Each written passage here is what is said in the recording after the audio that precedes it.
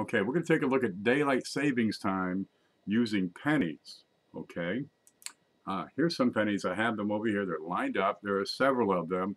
I don't really care how many because up north they got a whole lot less daylight than they do down south because it's the rotation of the earth. And I'm not going to slope the desk. All the pennies will slide off. Okay, now daylight savings time. We're going to do this.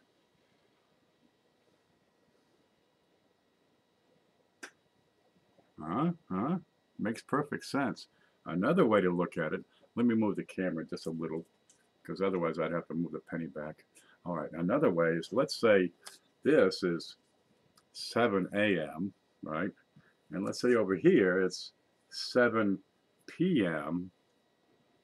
Okay, we'll have to do that upside down because my head's in the way. And they do, what do? They do this. Or, you ready? Or they can do this. In the spring, they do that back. Makes perfect sense to me, guys. Keep it up. Don't forget to change your clocks back every hour each day this week, okay? We'll see you later.